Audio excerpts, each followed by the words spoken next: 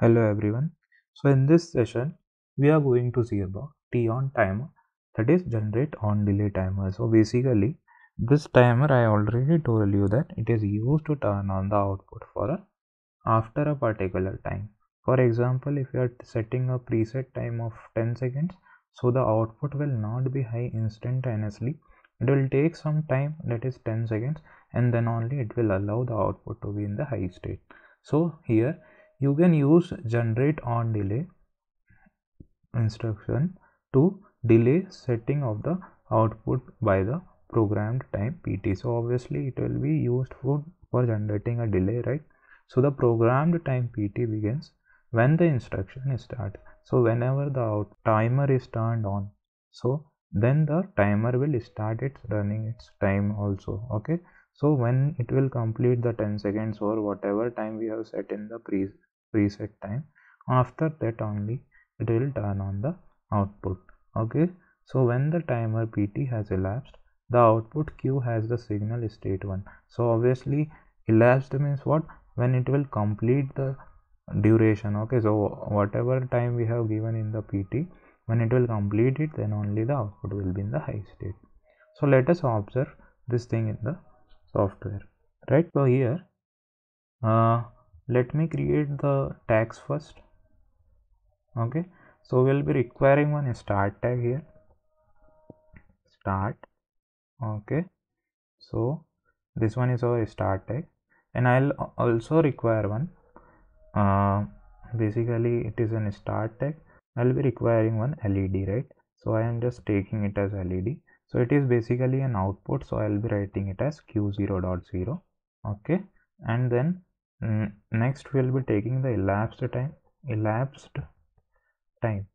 So basically a time is a numerical value whose range can be very high also. That is why I will be taking it here as memory double word. So what will be the address here? MD0, suppose, right? So this will not, and now it will be double word. So basically double word, right? So here it will be, now this is fine. Okay, so in this way we have taken all the tags. Now let us go to the software, or sorry, programming window. Okay, so that is organization block. So here what we'll be requiring is, we'll be taking one nano, and then what we'll do is we'll take one timer. So basically which timer is required? It is T-on timer. Okay, so basically on delay timer we are taking. Now it is asking to create us a DB, that is a data block. So what we'll do is just I will click on the data block here. So in this way we have taken the timer. Now we will be taking one output which will be controlled by the timer. Okay, so we are having an output here. Now what I'll do is I'll just give the start input here. Okay, and here the preset time for after which the output should be in the high state. So let us take it 10 seconds again. Okay, and here elapsed time, that will be stored in a double word, so we are taking it as MD0. Okay, now after this the output which we have taken, that is LED, that is Q0.0. so this is done.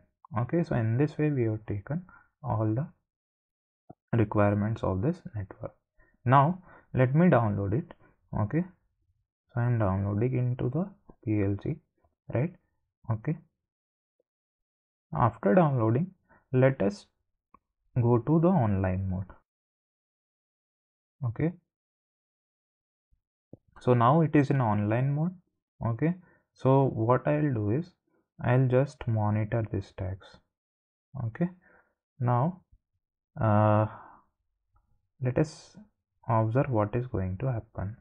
Okay, so let us see what is going to happen. So first of all, we are having a start input here. So what I'll do is I'll just click on this start input. Okay, I am just turning on the timer, so I am just turning it on. Okay, see, now we have given a 10 seconds of time, so the output will be high after 10 seconds. It is not turning on instantaneously. Okay, so after completing this 10 seconds, the elapsed time has become equal to the preset time, then only the output is in the high state. So this is how we are using the T-on timer. Okay, so when you are releasing it, okay, so suppose if you released the input, so the power from the timer has been taken away, so the output is also in the low state. So what is required is, in order to turn on the output, it should be, the timer should be in the on state always.